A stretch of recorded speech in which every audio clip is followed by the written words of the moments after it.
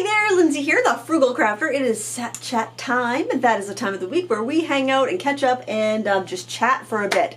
I hope you're having a great week. My week was pretty uneventful so far. It's been a lot of softball watching, which has been fun. It's been relaxing. It's been nice to just get out in the fresh air. It has been a little chilly, but it's been sunny, so working on the tan. Although I was informed last weekend that I'm not tan enough to wear white. Oh yes, I know, I joke, but yeah, this is me with the beatings of a tan. It's sad. It's so very sad. But I'm glad to be able to, I mean, I get out every day anyway, year round, but you know, when you're completely like bundled up with like hoods and hats and your scarves and stuff, your skin doesn't see the sun very much, so it's good to actually, to be warm enough that you can have your like arms out in the air. My shirt, I'm just actually getting ready to teach a Michael's class. This is what we're doing tonight. So I'm filming this Thursday night because I have everything set up in here, my hair and makeup's done, and I really have got to, I've been kind of like doing some studio resetting, and I've really got to like just do some cleaning because like the floor really needs a vacuum, things need to be dusted. So it's been a lot of studio reset stuff this week. So I thought I would turn on the camera before I check in with Michael's and Derwent team to do my class and do my set check, because I don't think I'm going to do anything really exciting tomorrow that I'll have to report about. So man, honestly, there hasn't been too much exciting happening here. I watched the show on, and by the way, if you've never watched Sat Chat before, this is honestly just like weekly wrap up. We just talk about projects that we've done throughout the week, and I catch up with you guys, and it's just kind of random. So just want to warn you about that. If you're expecting a tutorial, you will be sadly disappointed. If you're expecting random wackiness, then you're in the right place. You're in luck. So I was watching the show Candy on Hulu. I kind of like those true crime shows. I watched The Thing About Pam. I think that's what it was called. I really found that interesting. I also watched Julia on HBO Max. That was really good too. I watched that when I had COVID. I don't know if I mentioned that or not because that was a couple weeks ago. That was really good too. But anyway, so I'm watching the show, and the guy that plays Candy's husband looks really familiar, and I'm like, what have I seen him in before? So I can't just watch a show. I can't just simply watch a show anymore. I've got to Google the cast, like, while I'm watching the show. Who is that? I know that person from somewhere. I am awful with like faces and names. It's terrible. Like, I'll be talking about some like actor or actress that I saw in something, and I'll be trying to explain it, and nobody knows who I'm talking about. Or like anytime I see like a commercial, like, I think I know who that actor is. I'm awful. I don't know what it is. I think I have that thing where you can't tell faces apart. You can't, I don't know. Because this guy, I knew I'd seen him in something, and I still can't figure out exactly what I know him from. But so I looked up the cast to see all the people that were in the show and try to figure out where I know them from. And I didn't really recognize any of the other shows that he was in. But it said he was from Reedfield, Maine, which I'm like, first of all, there are not very many famous people from Maine. So we got Stephen King, we've got Patrick Dempsey, we've got Anna Kendrick. I mean, that's it. Those are our main celebrities, okay? We don't have a lot. So I'm like, Reedfield, Maine. Well, the weird thing about the town of Reedfield is that I feel like I'm related to half that town, because like that's where my mother's from. My mother's one of 10 kids, and like there's a road in Reedfield which I swear I'm related to every person on that road. It's really crazy. It was fun growing up as kids because there were always tons of kids to play with because my mother's siblings all had kids. So I mean, it was like being part of this humongous family. So it was always fun to go up there like for a few days in the summer or a week in the summer or something, because there were kids everywhere. It was so much fun. And I grew up not as an only child. I have a sister, but she's 6 years younger than me. So that was always fun, just to like, just a whole mess of free range kids, you know, because when you get that many kids, people are just like, yeah, they'll be fine. Go play in the woods. Don't fall out of a tree. Just be careful. You know, there's all this logging equipment around, and like, you know, old vehicles in the woods and stuff. You know, it was Maine old-fashioned summer. You know, you're gonna make sure you get that tetanus shot before you go and start playing in the woods. But anyway, so this guy was from Reedfield, Maine, and he said born in 1978, and I'm like, I have a cousin. I wonder if she went to school with him, because she's 2 years younger than me. And so I'm like watching the show, because I can't just simply relax and watch a show. No, I got to be doing research while I'm doing this. So I message her. I'm like, Jess, this is a really random question, but do you know this person? Timothy Simmons, I think was his name. And I'm like, because he's from Reedfield, Maine. How random is that? He's in a show I'm watching. And she's like, well, yes, I did. I went to school with him from kindergarten through senior year, and he's a really nice guy. And I'm like, That's awesome. I love it when I find out that famous people are really nice in person. Isn't that cool? Like when you found out some famous person's actually a really decent person, you know? So anyway, not really a brush with fame, but I thought it was an interesting little story. Because, and then Jess and I chatted for a little bit, and we realized we haven't seen each other in forever. We need to get to get together again. I'm talking too fast. I'm tying my own tongue.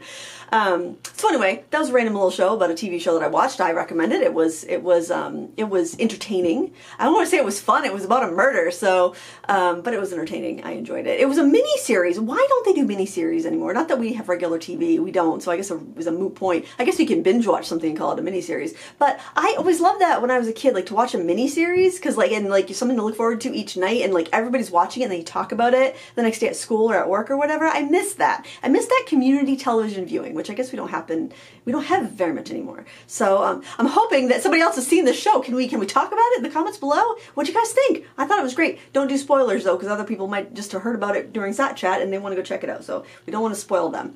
We don't want to spoil it for them. So what else? Well, okay, so we did a couple projects this week. I had a couple longer tutorials this week on YouTube. So if you like longer tutorials, if you'd watch those, maybe leave a comment. That'd be great, because generally my longer form tutorials do not do as well on YouTube. I usually put them in Critique Club because the time lapses tend to do better on YouTube because they're shorter, they're a little more snackable for people. But I really felt like this was fun. I was having fun doing these projects. This was an experiment. I was doing some backgrounds because this class I'm going to teach for Michael's tonight. It's about like doing backgrounds, like ways to make your colored pencil work go faster, different backgrounds you can do, different medias you can use. This is a finished I think I just showed you the finished project, didn't I? So I thought, you know, it'd be fun to do like and there's different techniques on that one than this one. So I'm not like, you know, giving away the milk for free, if you will. That's what my whole channel is. So I thought I was doing a background and I was wondering, I wonder if the like pastel watercolors and metallic watercolors and ink tints would show up on black. And they did on the black watercolor paper I had, and I'm like, I wonder if it would stick to black gessoed matte board with the clear gesso, with the Liquitex gesso, because that stuff is like magic. Things adhere to it. They shouldn't adhere to gesso. They shouldn't adhere to an acrylic product. I don't know what's in that, but it is just magic. It's like fairy dust and moonbeams or something. And this is watercolor. This background is done with watercolor, and it works so well. So I was so excited about that background. I'm like, oh, I think I want to do a little painting on this. Let's see how it accepts pencil on top, right? Because I'm going to be teaching these different backgrounds. I'm like, I want to have an example. And so I'm going to film it. And that is on my channel if you want to check it out. It was a lot of fun, and it's quick. I think we did this in like, I think it was like 45 minutes or something, which that probably doesn't sound quick, but for a colored pencil, that's pretty quick.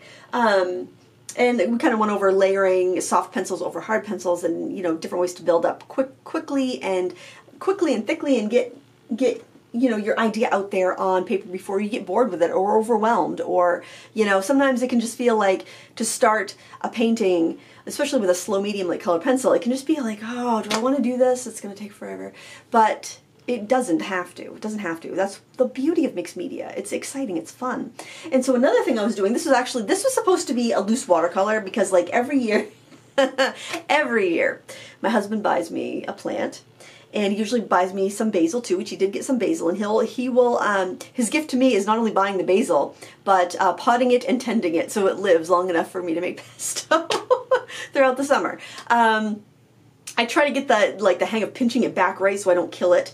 But he usually does the watering and most of the maintenance, because I don't know what it is. I mean, I look at a plant funny and it commits suicide. I swear, I have no idea.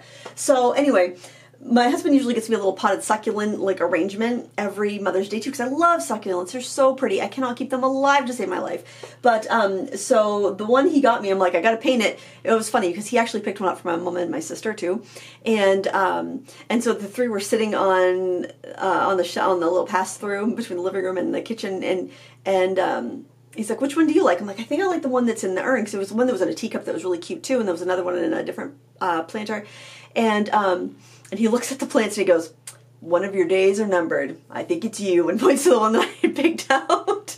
So anyway, so I always paint the succulents before, like as soon as I get them pretty much, because I don't want them to die before I get a chance to. And I was going to actually paint the ones that we're sending over to my mom and my sister, but I didn't get a chance to before I went down to visit them. And anyway, I was going to do a loose watercolor like I did last year, maybe even the year before, but I was doing a loose watercolor, and this is just a different paper I wasn't used to. It was the Arteza Hot Press Cotton, and I like the paper, it works fine, but I really had it way too soggy. Cold press paper could take a little bit more water, it seems like, before it gets completely saturated and soggy. So this was pretty soggy, so I actually ironed it. I took it in the other room when it was dry and I ironed it. And then I went over it with watercolor crayon because I just wasn't getting the succulent-y feel that I wanted for it. Anyway, that was fun. That's like an hour-and-a-half long project. That's on my YouTube channel if you want to paint along. I got some good feedback with it. Views were not doing so hot. I posted it the day, let's see, I posted it yesterday. Or was it today? Okay, no, I guess it was today. But you know, it just takes a long time, if at all. They just don't get the momentum. And if a video's not getting the momentum, I think a lot of that is like YouTube not showing it on the homepage of my subscribers because they figured that's long, they're not going to watch it. Well, give me an unboxing, Lindsay. We need an unboxing because those do well. I don't get it. But I try to, if I do an unboxing, I also, like, I'll do the unboxing at the beginning of the video, then I'll do my research and I'll work with the product and then do the review at the end. So hopefully it's not just empty calories of video viewing. It's not going to rot your brain cells. It'll actually, you know, give you some hopefully helpful advice. I don't know. But anyway, so what else is new? What else is new with you? I've been puttering all week. It seems like just kind of puttering. Oh, so this is something. So with that painting, I thought, so I don't know how I came across this. So I used to have a website, and I have a blog. I pretty much do everything through my blog. For me, it's easy to maintain. I've been doing it since 2008. It's just like, it's like brushing my teeth. I do a blog post like, well, not every day. I brush my teeth twice a day, obviously. But like I'll do my, a blog, like 5 blog posts a week. I used to do daily blog posts, but I'll do about 5 a week. It's just something that's in my routine and I'm used to it. Having everything kind of like spoken, like as like my blog is the hub and everything's kind of like a arm or a spoke out from that wheel of the blog. So but I did build a website at one point. And I say build in the loosest possible form of that word because it was very little building. There was like dragging and dropping and clicking and pasting, and you know, it was one of those Wix sites. So I worked with Wix. It was a couple of years ago, probably 2017 or 2018, somewhere around there. They'd reached out to me and they wanted to sponsor a video, but I don't do a sponsorship, and I actually haven't been doing sponsorships for the past year and a half. But anyway, I don't do a sponsorship unless I can show you how to use this product. It's going to be useful to my viewers. I don't just like, you know, this is brought to you by blah, blah, blah, because I need some money, you know, basically. I want it to be actually helpful to my viewers. So I thought, okay, I can demonstrate how to build an artist's website or a crafter's website or something like that that would be useful to people. And so I built it and I ran it. My husband and I actually ran it for about a year. We had a little shop on there. Every month we'd put new paintings up and we'd sell a bunch of them. And we did that for about a year. And I had a year free domain hosting with that sponsorship, in addition to, you know, the payment that I got for it. And at the end of the year, I was like, oh, this is kind of a lot of extra work that, I don't know, I didn't really think it was worth it. I didn't want to spend the $300 for the next year or whatever it was. So I'm like, whatever. I'm not going to re-up, basically. But that website still floats around, is still floating out there on the Wix, like, domain, like you can find it. I mean, not very easily. It's not searchable. Like if you search the Frugal Crafter, my blog will come up and my YouTube channel will come up, which is fine by me. So I had clicked a bookmark that I had that bookmark, and I clicked. I'm like, oh my gosh, the shop is still active. So I didn't even realize that. There's only a couple things up because a bunch of things had sold out, so they didn't show up as being active. I would just like disable them. And so I thought, I wonder what would happen if I just put up, as I do a painting, I just put it up. And in the video description is put like, if you're interested, you can own the original, and then just put a link to it. Because sometimes people will contact me and ask, like, is this painting available? And then I always feel weird, like, you know, yeah, it's so much, you know, it's this much, or email me for info. Because then it puts, I don't know, I don't want to put anyone on the spot. I want them to be like, whoa, that's way too much. Or, you know, and then part of me doesn't want to put it up because I know my work is so much, I don't know, I don't have confidence pricing my artwork. So I don't know, I'm very uncomfortable with that, but I'm like, if I could just put it up and just put a price on it that I think is fair, and then if somebody likes it, they can get it. If somebody doesn't, if they don't like it, if they're like, well, who does she think she is, highfalutin, charging that much for her painting, then they could just think that and they don't have to interact with me. I don't know. So anyways, that's what I did for actually those two paintings. I'm just, as I post a new video, if it's not a sketchbook, I might just pop it up there and say, with a link directly to it. We'll see. But the thing I was thinking that it might be kind of fun, like on those instances where I'm doing like a craft or I'm doing like a card, a batch of cards, and I made like 20 cards or whatever, and I need one, you know, I could be like, you know, I could put the other ones, maybe like just be like, you know, I could list it as, put like one listing and have all 20 there or something like that. You could buy one card, or I don't know, necklace, or you know, whatever it is, because a lot of times I make a few prototypes before I actually do the project, because I like to record live narration, because I think it's a little bit more fun, and plus if you make a mistake then you can talk through it, that way when they make a mistake then they can see it talk through as well. Anyway, that's just something that I thought, and I'll actually put a link to it. You can go check it out. It totally does not look professional, guys. I have like my YouTube channel I have a widget for my YouTube channel, so basically when a new video comes up, it shows on my website. My website, man, I'm telling you, it's like a glorified MySpace page, I swear. It's not like classy. It's like, oh my word. It is like, if you ever thought it was hoity-toity before, take a look at that website. You will not think that anymore. I don't even remember. It has a contact form on it, like so people could email me through there. But I haven't promoted the website. I don't even have it in my YouTube signature or anything, so I don't get contacted through there.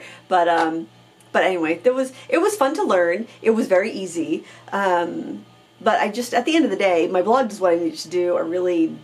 I don't make a living selling products. Sometimes I will open a booth like in an antique mall or something and put my stuff there for a couple of years and then close it down. And I've done that like probably 3 or 4 times. That's kind of fun. But then again, it's very, I mean, it just gets stuff out. It doesn't really make a profit because all my profit pretty much pays the rent in that place. So I thought, well, this will be fun. This will be easy. I think I was a little inspired because my daughter's been doing Depop and she's been selling like vintage clothes and stuff on Depop. And I'm like, well, geez, that's kind of cool. I could do something like that. And if I'm running to the post office, because if I'm, you know, I often will mail, I mean, I occasionally sell paintings because people reach out to me and ask if they can purchase something. And if they're not horrified by the price, or, you know, a customer this week, she's like, well, I think it should have cost blah, blah, blah, which was like, you know, more than double what I charged. I'm like, well, I've already told you this price, darn it. No, she's a friend. I was glad to that she got a good deal, but still, it's kind of funny. It's just a weird, awkward thing. I don't know anybody that likes pricing their work. And then sometimes I look at like what I consider like my peer, and it's like, and I'll see a painting that's probably taken about the same time to create, and it's like, you know, 10 times what I would charge, and it's like, whoa, I don't know if she's charging a lot or I'm charging too little. I mean, and then there are people that put like 20 or 40 hours into a piece, and are like, yeah, that's a really fair price for the amount of time they're putting into there. And other times I'm saying like, boy, that's surprising. They can get that. That's awesome. But they might also have a gallery, and the gallery might be setting their prices. So who the heck knows? I feel like it's just all shrouded in mystery, and it's all smoke and mirrors. And yeah, I think my value is my teaching ability, not like my selling ability as far as classes go. Speaking of selling ability, and I got to go in a couple minutes because I got to check in with the Derwent team in like 4 minutes. Holy cow this week, guys. And I apologize if I have enabled anyone that didn't want to be enabled or annoyed anybody, but man, oh man, there were some bargains to be had. And ironically, you know, they say no good deed goes unpunished. Sometimes your good deeds are very much rewarded. So a viewer had reached out to me, and she was looking for a watercolor set. She had purchased one that I'd recommended, and she'd used it up and she wanted to replace it. And it's not sold anymore. And so I knew that set she wanted was made by Superior. So I linked up a couple other like sets that I knew were Superior, branded or made by the Superior factory, so that I could actually get a clip in the back of my shirt that's kind of poking me because the shirt's too big and I'm too lazy to alter it. But anyway, so I was linking those up, and I'm like, but you know, my favorite set actually to recommend as a budget set is a Pretty Excellent. And so I went to look that up so I could give her a link, and then I saw that the Owen, which is the same paint as a Pretty Excellent but in a different tin, and it comes in their own half pans, was like, I paid $22 and thought I got a screaming deal for 36 colors. it was on sale for $21 and it had a $5 coupon, so it was like $15 for the set of 36 paints. And I was like, this is the one you want to get. That's the best deal I've ever seen. And so I'm like, I got to share that because that sold out when I did my review, and then when it came back in stock and I posted about it, it sold out again. What I think is happening, I think that like if the boxes get damaged, they sell them on Amazon, they ship them to Amazon to get sold or something, because on AliExpress that same paint is $65, or it was back when I was trying to find the paint for other people after they sold out on Amazon. So I shared that on my community tab and on Facebook, and then I have a video. It would have posted yesterday on how to refill your Posca pens. I bought a set of 12. Actually, that's a lie. I had a set of 12 on my wish list. My husband got it for me for Christmas, like 5 or 6 years ago, and it's 12 extra fine point Posca pens. I refill them with my Dr. P.H. Martin acrylic inks or whatever acrylic inks I have, except for the white, which I mix Blockout White by Chromacryl and water, and I fill it with that because I like it's a little more opaque. So I was doing a video for that, so I was linking up, these are the pens that I like. 56% off. That set of 12 had been like around $50 for the longest time, for like the last 4 years, because like it's like after I got mine, because it was around $20 like 5 years ago, the price skyrocketed, and I was like, what? Those are like $22? So I had to share that because Posca pens are crazy expensive. Maybe it's because there's been all those less expensive brands coming out that have driven the price down. But anyway, so I'm like, I got to share that because I haven't seen that deal anywhere. And then then one of you guys told me that Sennelier, the set of 18 Sennelier half pans, the artist grade one, tin, and I bought that like, I don't know, 5, 6, 7 years ago for like $65, and it was an introductory special, and it was a great deal. Then it was on sale for less than $40. And that sold out like a snap. That's long gone. But so I posted those because I'm like, we're having like deflation in some art supplies, not all of them sadly, but like I was like, holy cow, who's seeing prices go down right now? I'm like, I gotta share with my friends, because I would be mad if you guys saw some awesome thing. Wouldn't you tell me what I'm looking for? I'm looking, and I almost, this has been tempting me for so long, but it was really tempting me because the price is down a little bit, but it's a little Schminke. It's the Whiskey Painter mini palette. I know, I've got a thing for travel palettes. I have my strange addiction is buying watercolor travel palettes. This is a little tiny, it's about this big, Bijou box. Watercolor palette. It's got a flask in the back that holds water, and it's got a little bitty cup that goes over the top. It's the cutest thing ever.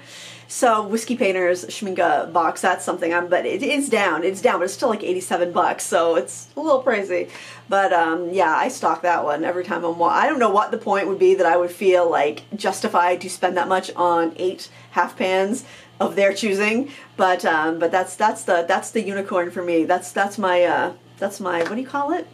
That's the dragon I want to slay? I don't know.